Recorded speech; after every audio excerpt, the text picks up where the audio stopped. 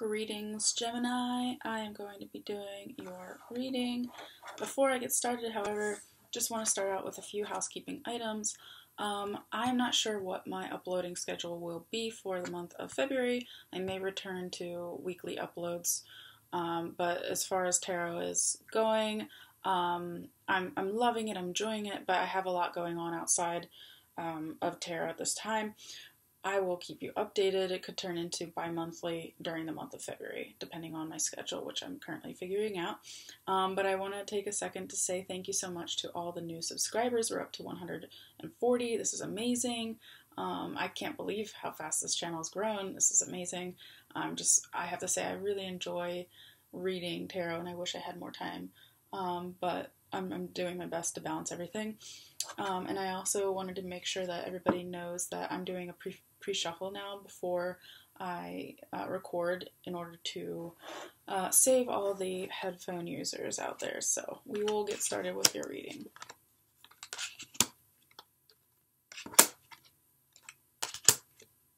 A lot of cup energy. Alright, very cool. Currently you have the Magician, the Knight of Pentacles, as well as the Two of Cups, which honestly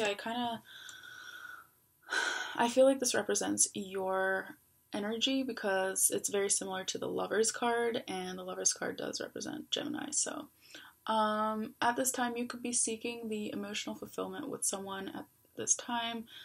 They may have water in their chart, they could have Leo in their chart because of the lion here, but it seems like you really are wanting that partnership with someone that is on a deeper level.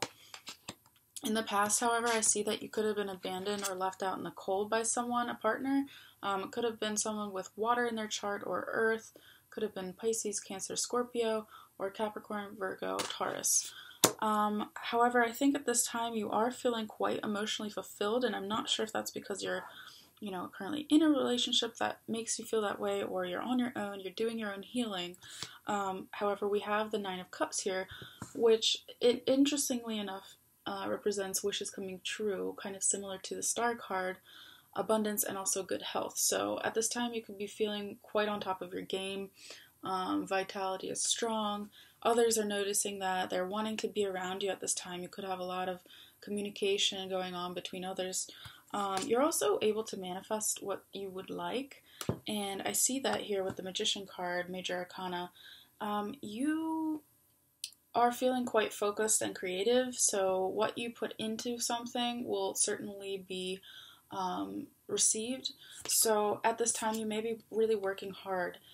You may be putting in a lot of time at work, and you're being recognized for that. You could have an extra bonus coming in, a promotion possibly. You could also be working or collaborating with someone who has Earth in their chart. They could be Capricorn, Taurus, or Virgo, but I do see that you're able to manifest what it is that you are putting your time and energy and effort into, which is really abundant and prosperous to go along with the Nine of Cups card. So emotionally, you're in a great place. Financially, it seems like you're in a really great place too. I'm going to go ahead and pull a few cards to just go ahead and clarify the reading a little bit further. A little bit similar here to the Taurus read, we have the Hanged Man. This represents Pisces. This actually represents taking your time with something. So instead of rushing forward and jumping into a relationship or taking things up a notch in your current relationship, you could be kind of withholding that energy a little bit and wanting to really just sit with your feelings, sit with your thoughts, sit with how it makes you feel and where you see yourself moving forward. But that can also certainly apply to your current work setting. To clarify the two cards that popped out earlier, I want to call them the sad cards, just really low vibrational energy, kind of feeling stuck. You have the Two of Swords here, which this card is mental entrapment. So sword energy is air energy. You are an air sign, Gemini.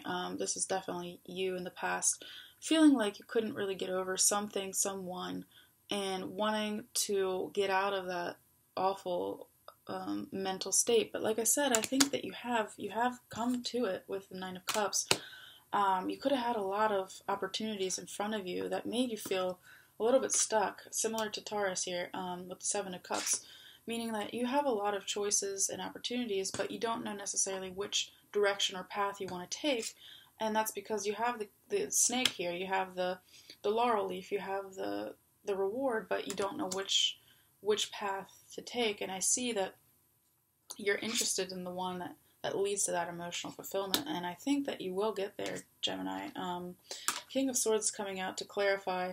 This represents your energy. I'm feeling that this is your energy, strong air energy, someone who doesn't really put up with a lot of things. You have healthy boundaries with others. You're able to communicate your thoughts on a very clear level, and I think others are picking up on that, and they're able to see that you're in it for the right reasons, and because you expect that in return.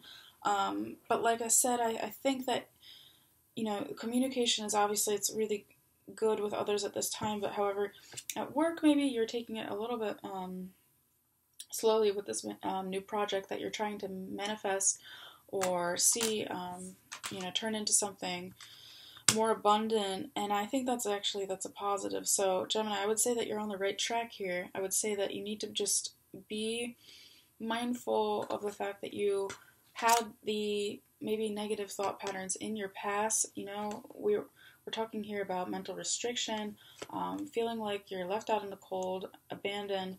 However, turning a new leaf here with the Eight of Cups. The Eight of Cups is interesting because it kind of does represent leaving behind old habits, old routines, and old thought patterns. So I see that as a positive for you. You're leaving behind this entrapment and moving on towards more emotional fulfillment. You have a lot of decisions to make. I see that, but you're willing to weigh your options with the King of Swords energy, and I think that ultimately it will lead to emotional fulfillment and abundance. So that's all we have for you right now.